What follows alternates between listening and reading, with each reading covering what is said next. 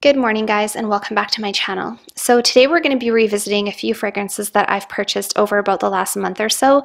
I do have some more recent acquisitions that I just haven't had a chance to wear much, but once I have had a chance to play around with them, I'll come back and let you know my thoughts on those perfumes as well. But I did want to let you know where I'm at with some of these perfumes because, as you know, sometimes tastes change, and certainly in the past I've had perfumes that I thought I was obsessed with, and then a couple of weeks or a couple of months later I decided I didn't really care for it as much anymore as what I thought I did. So I decided I would start letting you guys know kind of where I'm at with my perfumes as time goes on, especially because I think some perfumes are so beautiful they deserve to be talked about more than just once. But I have a few here that I think could have gone either way, and I maybe wasn't 100% sure about them in the beginning, and I do want to let you know where my thoughts are now. So if you're interested in hearing how I feel about these perfumes, then stay tuned. And also, if this is your first time on my channel, thank you so much for stopping by. My name is Alithia, and on the channel we talk mostly about perfumes, so if that is your thing, make sure to head on down and hit the subscribe button. Make sure your notification bell is on so you don't miss any of my uploads, and feel free to head on over and follow me on Instagram as well.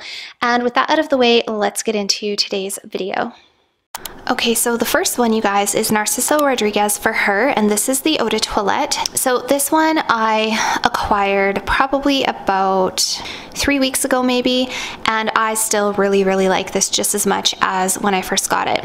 And so it is a very musky, kind of an ambery perfume for women. There's a few floral notes in here. There's African orange flower, there's osmanthus, there's vetiver, vanilla, patchouli. It's kind of a deep, earthy, musky scent. I do have it on my arm. And this is a really beautiful musky fragrance, and I don't know what it is. Narciso Rodriguez knows how to do musk. I have owned quite a few from the Narciso range. To be honest, you guys, I really regret letting go of my Narciso Rouge. A lot of people ask me if I ever regret letting go of a perfume. Not usually, but I do regret letting go of my Narciso Rouge because that one was so sensual, such a beautiful fragrance, definitely the quote-unquote sexiest of the line, and I want to bring it back. I'm not gonna lie, I do want to bring that one back, even though I'm trying not to expand my collection too much.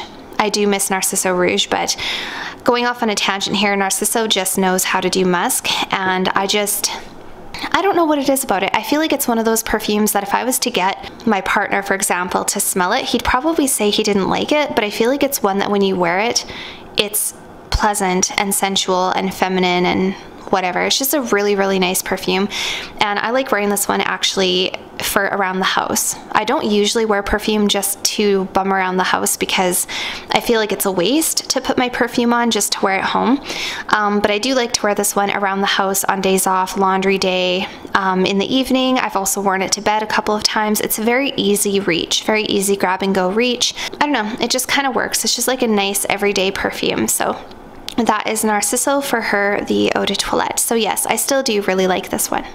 So the next one that I recently acquired is from the Portraits collection from Penhaligon's, and this is Changing Constance.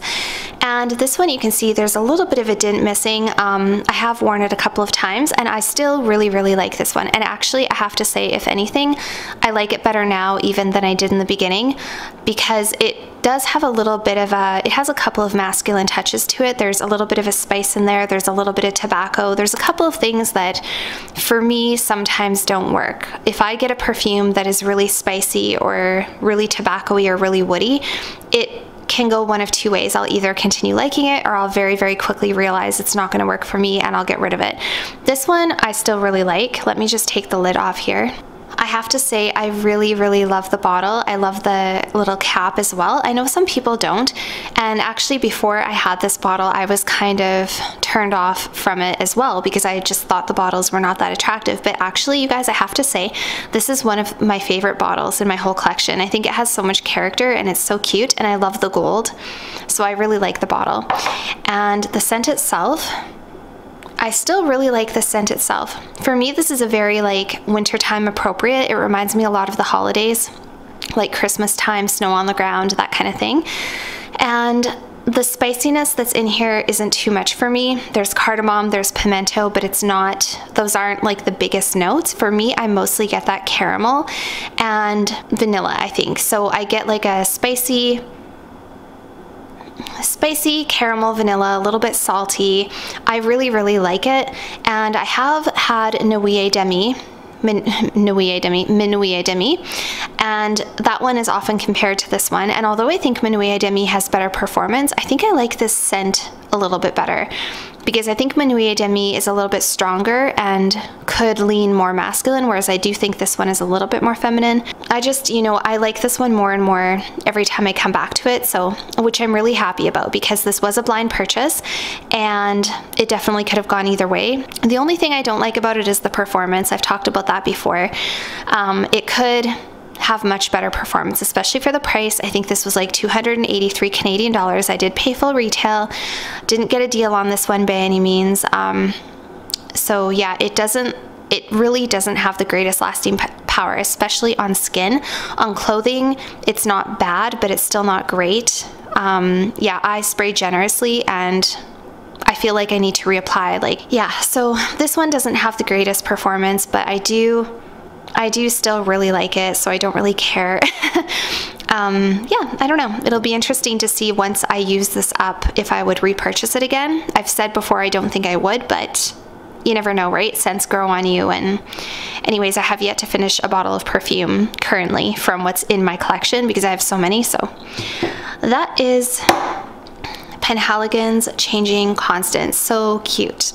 So the next one is Diptyque Eau Duelle. This was also a blind, I shouldn't say purchase because I didn't buy it. This one was gifted to me, but this was a blind perfume. I had never smelt it before, and this is the Eau de Toilette version. I have actually gotten a sample of the Eau de Parfum, which I meant to talk about in my last sample sniffing video, and I completely forgot to include that part. But this is very, very similar to the Eau de Parfum, except the Eau de Parfum is a little bit deeper and heavier and more intense, I would say. And this one's a little bit lighter and greener and maybe more, it's more of a green vanilla. It's not so much of a deep sort of ambery type of vanilla. I really think I prefer the Eau de Toilette, to be honest. So I still really, really like this one a lot. This is one of my favorite vanillas, actually. I'm gonna have to do an updated vanilla perfume video, but one thing I love about it is the bottle. I've always wanted a Diptyque fragrance in my collection, and I still want to experience more Diptyque fragrances and see if there's anything else I might want to bring in.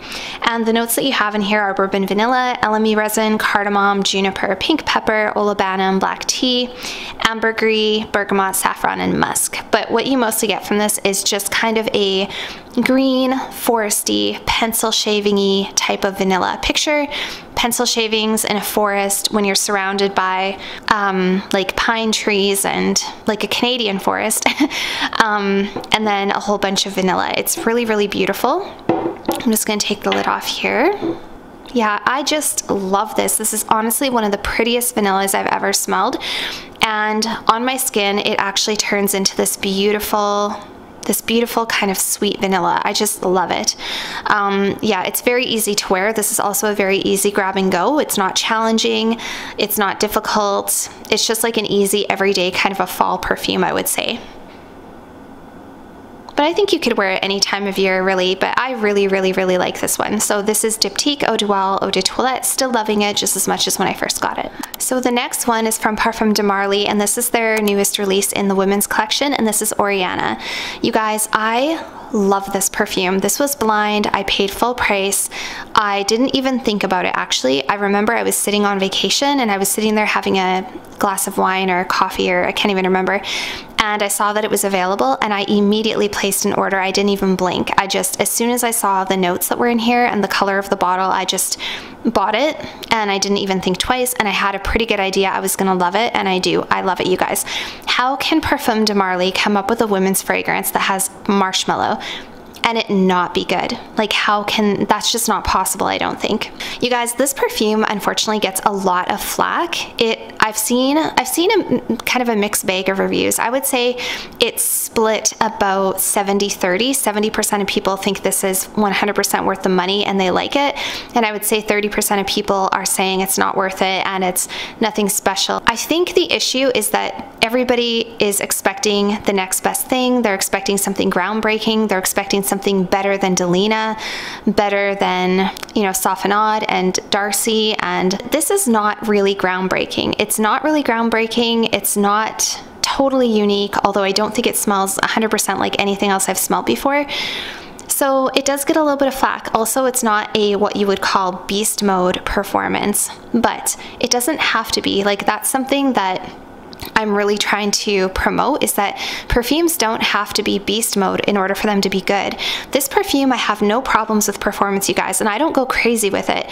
I do spray generously. I spray about probably 5 or 6 sprays, maybe 7 or 8, but I usually do spray 7 or 8 perfumes with sprays with most of my perfumes. So it's not like I have to go heavy on the trigger with this one. And I get compliments, you guys, and I know people can smell me. And I get chased by bees. You know, like, it's not like this is a weak perfume. This is a great perfume. I absolutely love it. It smells so sweet and so feminine, and it's a very happy, bubbly summertime perfume. I've actually been wearing this quite a bit. I don't know if you can see. It's probably pretty hard to see, but I already have a dint in this fragrance. I would say I have it probably about to there.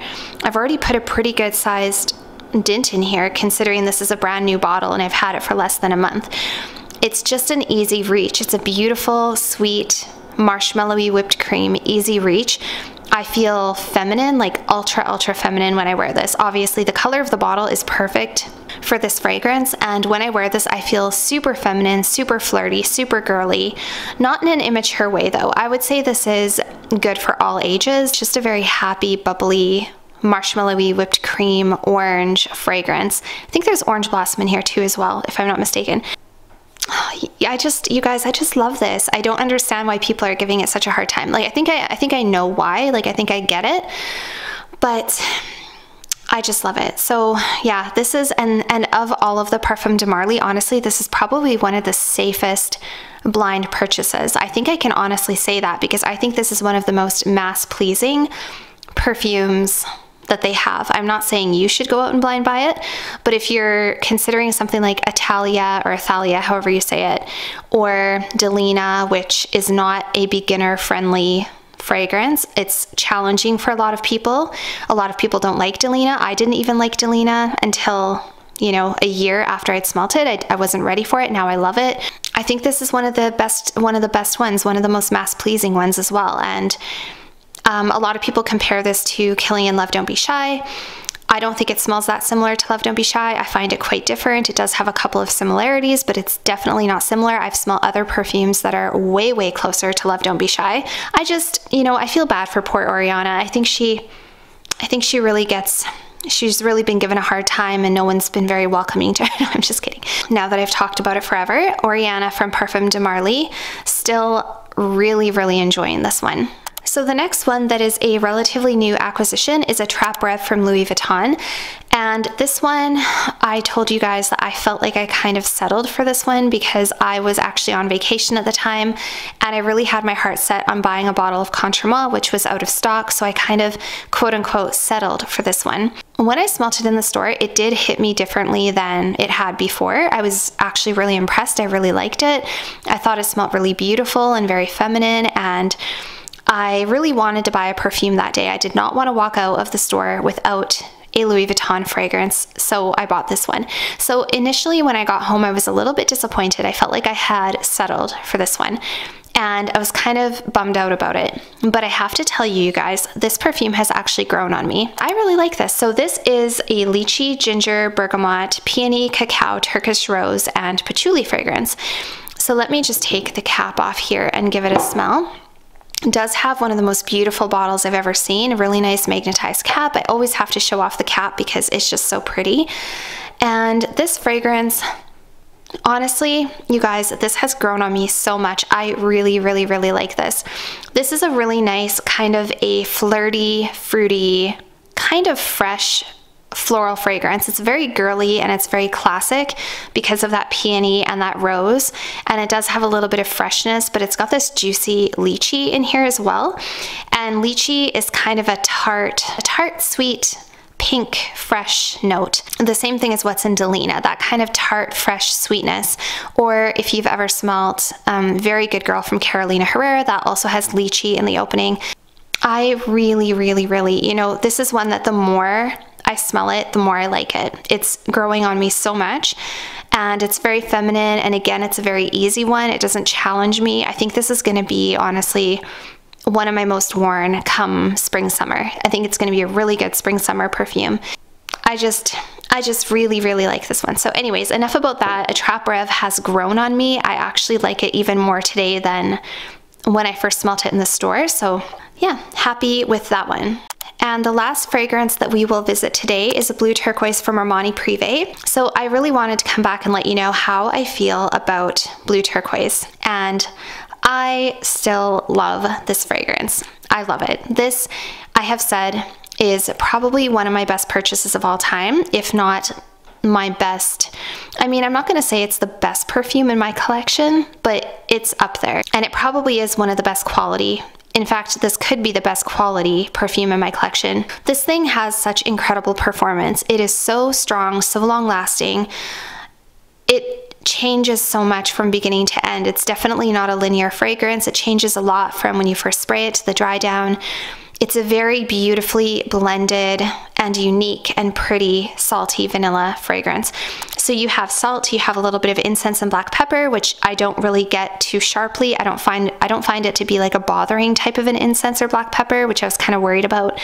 There's also a little bit of ylang ylang. There's cypriol oil and jasmine. So there is this kind of almost tropical, beachy, floral facet to it. With that cypriol oil as well, it almost makes you feel like you are either near a forest or some trees, or in a forest or some trees. So it does have that sort of, it just has this kind of green component to it. And it has like a spa-like vibe. And then you do also have vanilla, moss, and sandalwood. So this is primarily for me a salty, woody vanilla, but the woodiness is not off-putting, masculine. Very, very rarely do I see somebody try this perfume and say they don't like it. A lot of people have blind purchased this because of me. Most people write me and tell me, oh my gosh, I blind bought this because of you and I'm in love with it. Thank you so much. Very rarely does anybody write or comment and say, you know, I got it and I'm disappointed. It has happened the odd time, but you shouldn't blind buy. I mean, I like to blind buy because I like to blind buy. I just do. I also don't live close to any stores where I can get samples, so I either have to make orders or buy them or call and ask around, or it's very, very rare that I get to actually go and smell these perfumes in person, you guys. So that's why I do a lot of blind buying, but please don't. If you live close to a Saks, a Nordstrom, a Neiman Marcus, the Bay, Holt Renfrew, go smell them. Please don't blind buy them.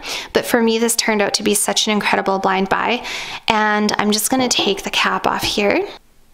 Oh, you guys, this is such a beautiful perfume. This is one of the most beautiful perfumes I've ever smelled. And it has such a sensuality to it. Like, there is something about this perfume that is so sexy and I can't put my finger on it. It's almost like it's very feminine, and it's like the epitome of a woman, an expensive woman at a spa, but also, I don't know, you guys. I don't even know how to describe it. It's just beautiful. And this is the only one from the Armani Privé collection that has stayed in my collection. I did blind buy both the Vert Malachite and the Rouge Malachite. Both of those ended up going because Vert Malachite was a very heavy white floral. It was a tuberose, I think possibly gardenia jasmine kind of thing, and I found out the hard way that I can't do a lot of those type of florals.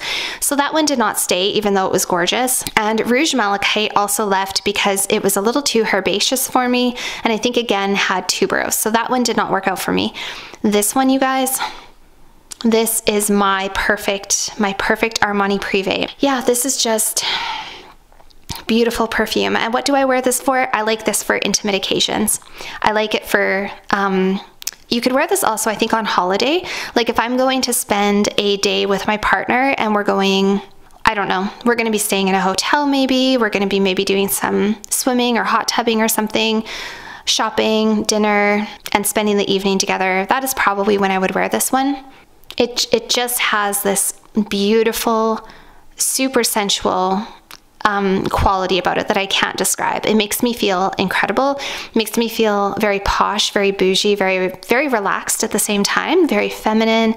Just a beautiful, beautiful scent that I can't put into words. And I think that is the best kind of perfumes, when you love them that much and you can't put them into words.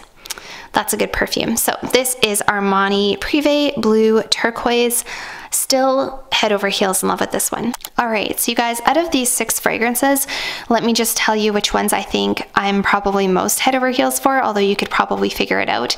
I think I'm probably most head over heels for the Bleu Turquoise, the Oriana, the Attrape Rev. I wouldn't say I'm as head over heels for Attrape Rev as I am Bleu Turquoise. And then probably Eau Duelle from Diptyque. And then Changing Constance and Narciso for her are probably my least liked, although I still really like them. But yeah, those are kind of my top favorites. And so yeah, I'm still loving all of these perfumes, and let me know if you enjoyed this style of video. I will do another video in the future revisiting some of my more recent purchases that I haven't had a chance to wear yet, and tell you what my thoughts are about those ones. And that's it for today. So that is it for today's video, you guys. I hope that you enjoyed hearing my thoughts on these perfumes, and I would love to know your thoughts on them down below in the comments. And I'll see you all very soon in my next video. Bye for now.